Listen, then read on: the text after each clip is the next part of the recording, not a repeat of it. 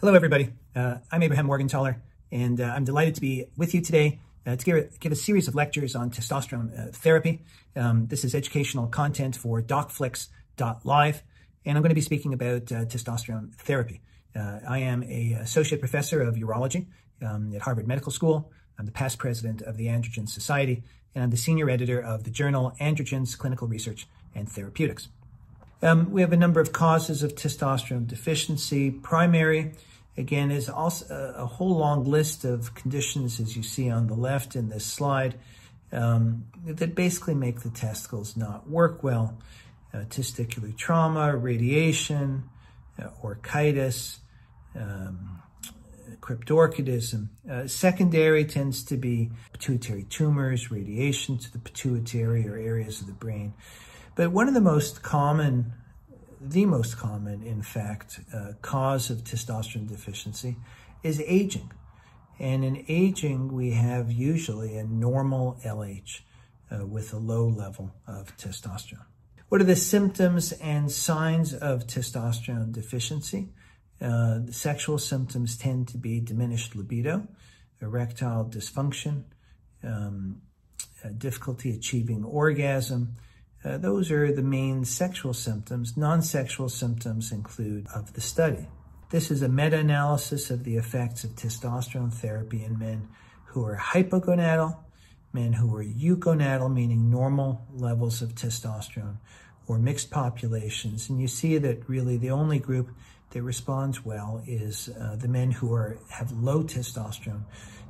What happened after that, though, is that in late 2013 a paper was published that raised a lot of concerns about testosterone and cardiovascular issues.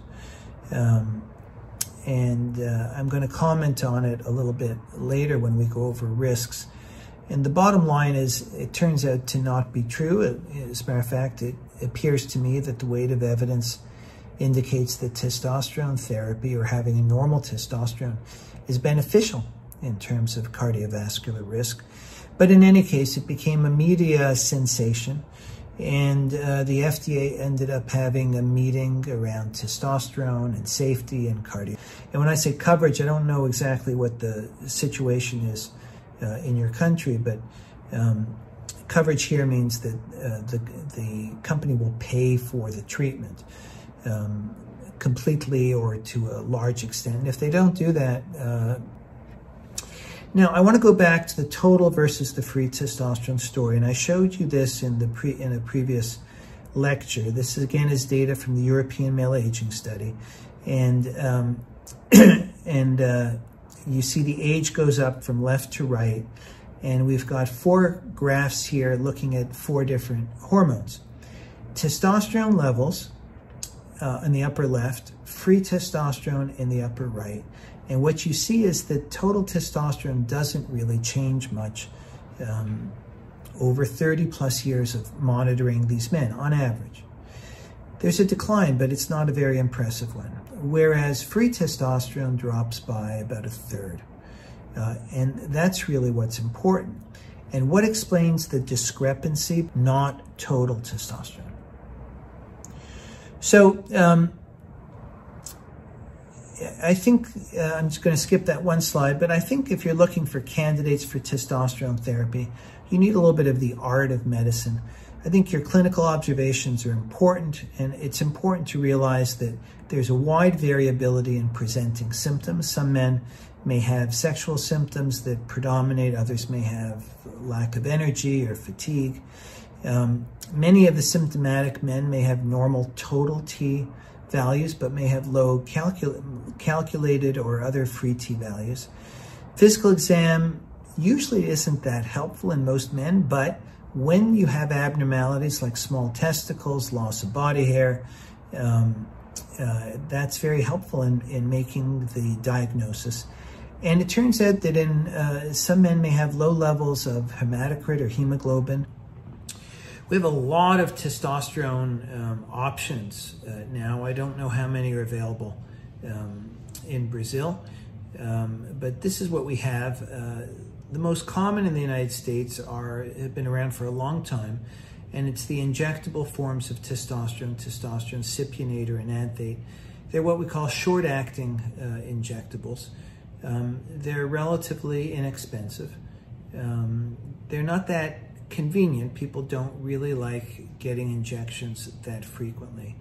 And what we worry about is that we call it a roller coaster effect. If you know what a roller coaster is at the amusement parks, you go up and you go down. So some of the people feel very good within a day or two of their injections, but then near the end of their cycle, they don't feel as good. And usually if we're using these, I don't think that it works well if you're trying to do it at a longer frequency than every 2 weeks.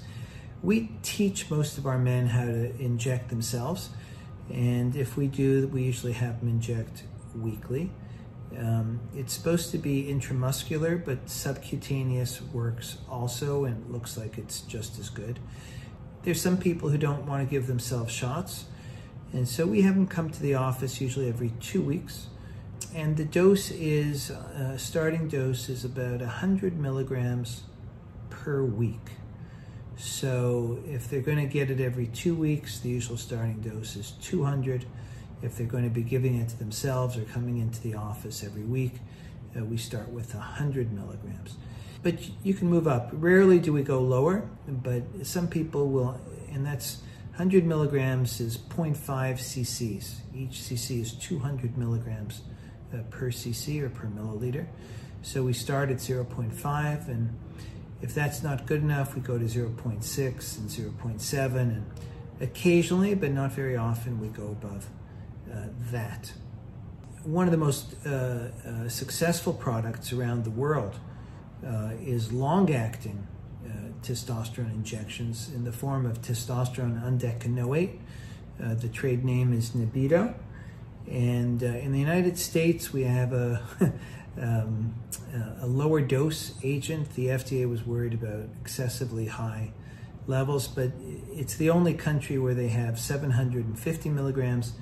In most countries, or if you're familiar with the name Libido, it's 1,000 milligrams. And it's given on average every 12 weeks, so it's about 3 months. It says here on this slide, 10-week interval, that's for the lower dose in the United States, and outside of the US, it's at 12 weeks. But there's a certain amount of variability also based on individual metabolism. I use a lot of pellets. It's funny, pellets were one of the very first forms of testosterone when it was synthesized and became commercially available in the 1930s. So they're subcutaneous, and it's basically compressed powder of testosterone.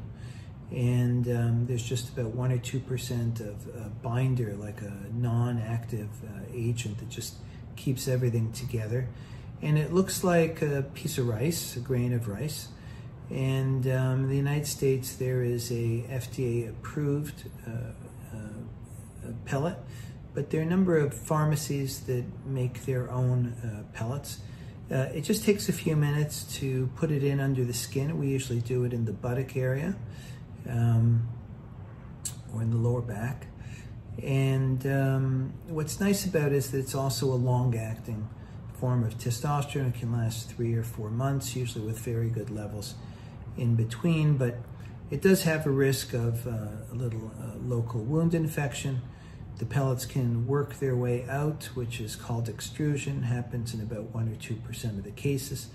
But it's another form of long-acting testosterone, and especially for people who travel, a very convenient form. Topicals or creams or gels came into use around the year 2001, and for many years were the most popular form of testosterone. It was convenient. The men rubbed it in. Depending on the product, they rubbed it in their arms or on their chest or in their legs or in their sides. It's non-invasive. The patients felt like they had good control over where they were doing it. But there are a couple of issues. One is a lot of guys just stopped doing it. They just didn't like having an extra thing that they had to do every day. They didn't like the feel of it. In some cases, they didn't like the smell. But it's still a very commonly used form of testosterone. Be aware, if you're prescribing this, that about 15 to 20% of your men may not absorb it well through the skin. And so if you're going to prescribe a gel or a cream, you must do a follow-up blood test and tell the patient they have to apply it before you get the blood test. You have to get a blood test, and I wouldn't wait too long, certainly no more than a month, just to make sure that their levels really are going up while they're on treatment. There is a concern which we call transference, the idea that a man may, from his skin-to-skin contact, may get it onto his wife, or if he's holding a baby with, his naked chest against naked baby skin, that they can get virilized. Those cases are really quite uncommon, but they have occurred, and so it's just something to be aware of. We have now, at least in the United States, an oral testosterone that is doesn't cause the liver trouble that the older agents did.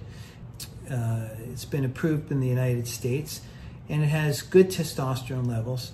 It's absorbed through the lymphatics, which is of the intestine, which is what helps it avoid the liver toxicity that the old oral testosterones had, where they were absorbed in the normal part of the gut through the blood system, through the blood vessels, and there was high dose with the portal system, first pass through the liver, where the liver saw very high levels of testosterone, and there was no toxicity with that.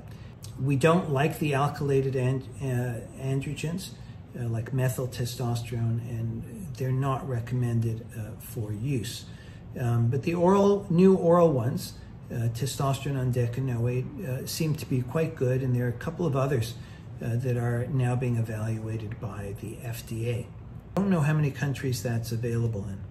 And this is just a graph showing that the gold area, the yellow area in between, is sort of the normal concentration of testosterone. And injections tend to peak around day 3 and 2 to 3 and gets above the normal range, so it gives us a brief excursion into the supraphysiologic range, and then it drops, and that's why we think about the roller coaster effect. And the slide is supposed to show that patches or gels get you in the normal range and stay there. That's assuming that there's good absorption. The man is okay putting it on every day, but remember that not everybody absorbs it. Okay, let's talk about prostate cancer. This is really the biggest issue, I think, out there amongst physicians. It's been traditional teaching for 75 years that testosterone is almost like the devil when it comes to prostate cancer. This slide and others, prostate cancer is PCA. And so this is what I learned. High testosterone causes prostate cancer. Low testosterone is supposed to be protective. Men with low testosterone were supposed to never get prostate cancer. And that if a doctor were foolish enough to give testosterone to a man with prostate cancer, it would be like feeding a hungry tumor or pouring gasoline on a fire. And so, of course, it made sense that testosterone therapy would be contraindicated in men with prostate cancer. But some of this is contradicted by the literature. So testosterone therapy is not associated with an increased risk of prostate cancer. These are data from a meta-analysis of 22 randomized controlled trials, RCTs. 11 of them were less than a year, 11 of them were more than a year in duration, over 2,000 men. And there was no difference in prostate cancer rates for men who got testosterone or men who got placebo.